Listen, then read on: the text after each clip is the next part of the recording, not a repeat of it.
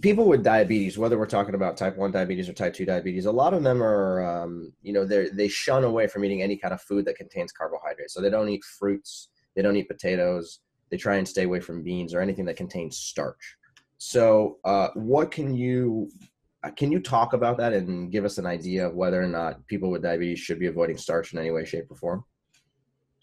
Yes. So, you know, the primary thrust and trajectory of what we do in our practice, it doesn't matter if the patient has diabetes or any other disease or complaint.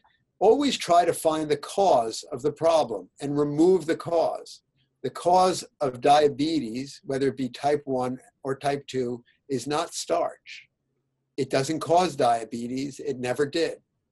The cause of type 2 diabetes, we now know, in a 50,000-foot view of the forest, it's animal-based and sourced foods. And if you want to drill down on a more molecular level, it appears to be saturated fat.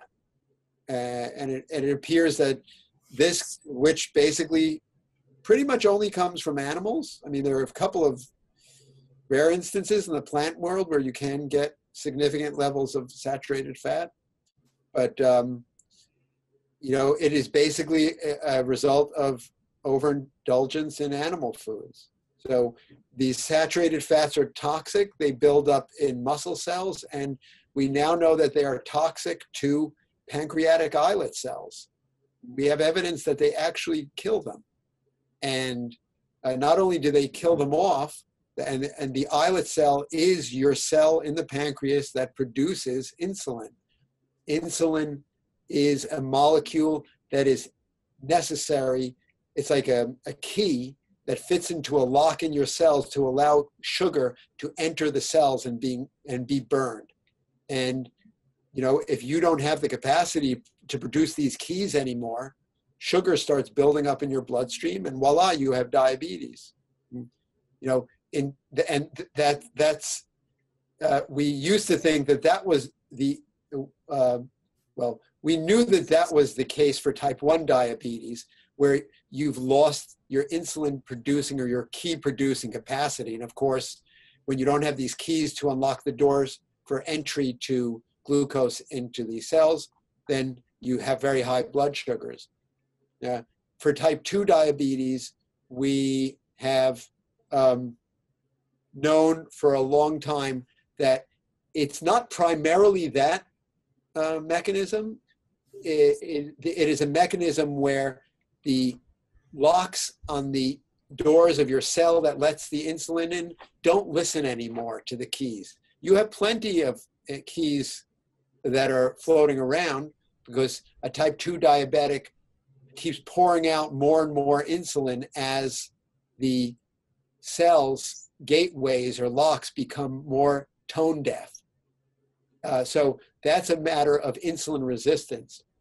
But we now know that the story is not that cut and dry, and that there are many type 2 diabetics now that have problems where eventually they're going to have difficulty producing insulin because their insulin producing cells are compromised. And the other situation is that these saturated fats also compromise the action of insulin at its targets.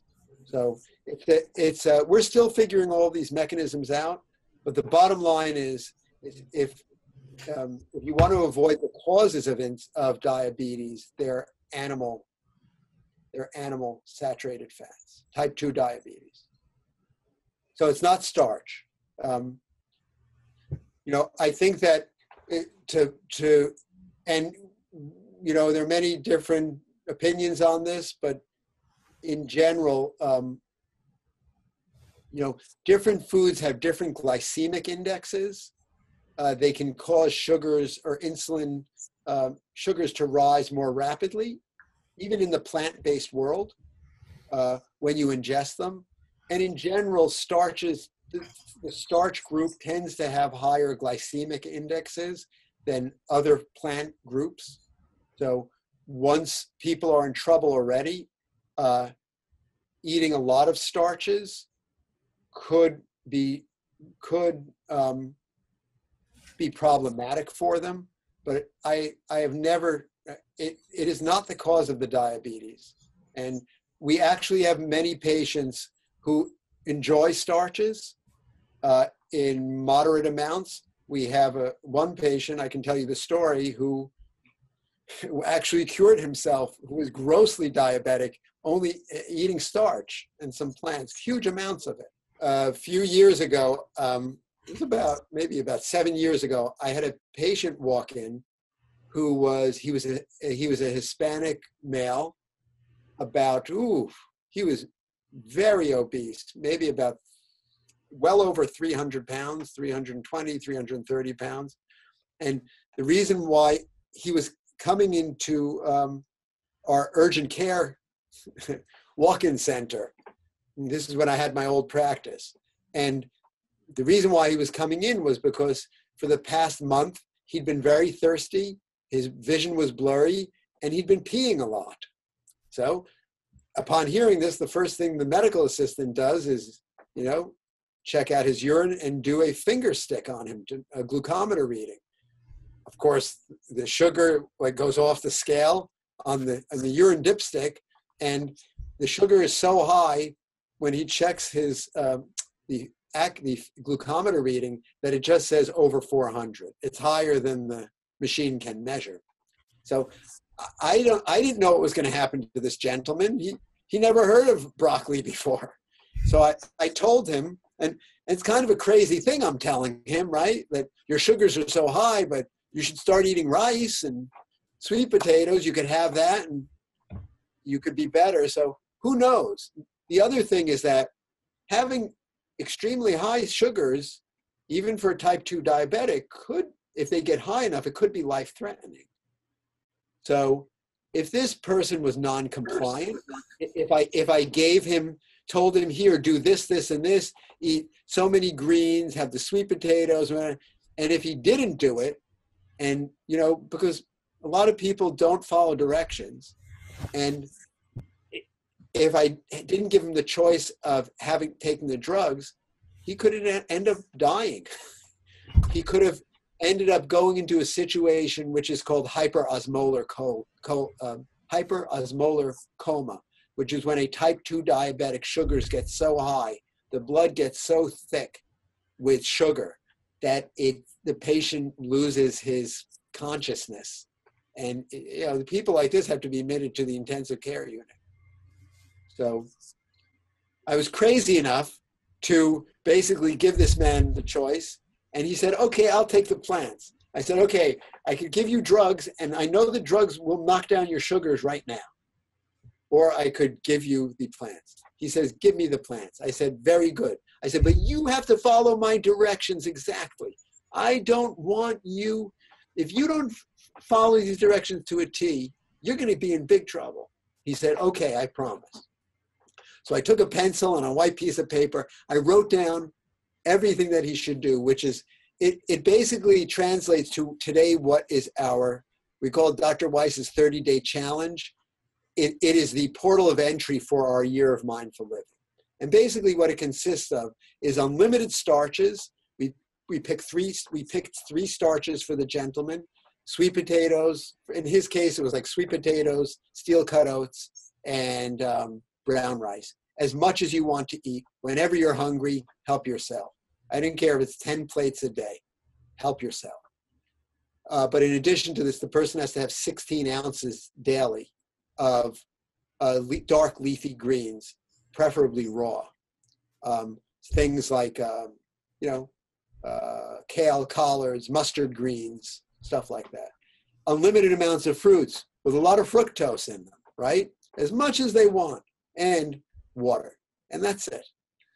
So I said goodbye to the gentleman. I said, we taught him how to use a glucometer because he didn't know what diabetes was, and he didn't know what a glucometer machine was. We gave him a sample in our office. I said, here's what you do. We made sure he knew how to use it. And I say, you write down your sugars before every breakfast, before every lunch, before every dinner, 3 times a day. And you come back to me here in 1 week. And I said, if something goes wrong and you start feeling, if your condition declines, you call 911 and go to the emergency room. So the next day, I come into the office, and on my desk, there's a note that LabCorp wants to speak to me because there's a panic value. There's an extreme value. And my heart sinks because I guess I know who this is. The lab was calling me up directly. They didn't want to wait to send the paper report to me.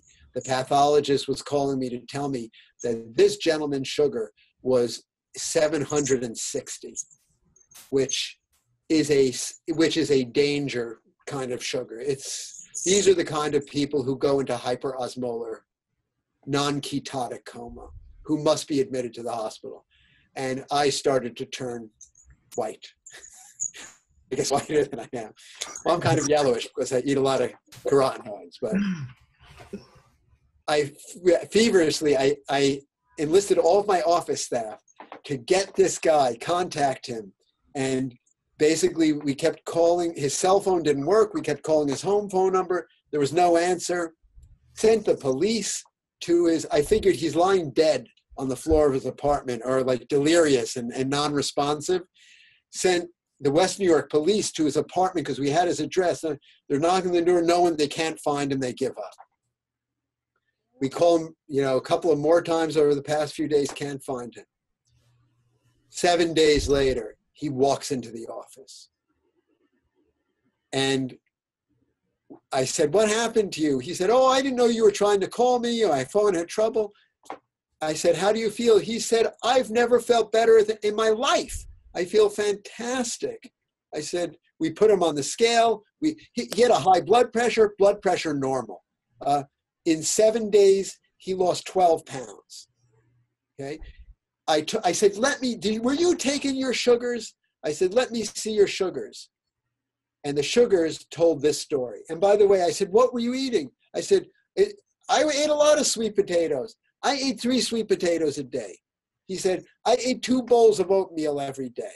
I said, did you eat the greens? He said, yes, I ate the greens, but I ate all those starches as well. His sugars, the trajectory of his sugars read something like this. 24 hours later, he started to get readings in the high 300s because the glucometers can't really accurately measure above 400. So high 300s.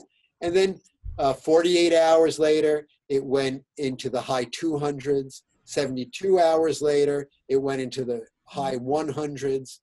4 days later, it went into the mid 100s. 5 days, 6 days. By the 6th or 7th day, his sugar was 100. And which is basically normal.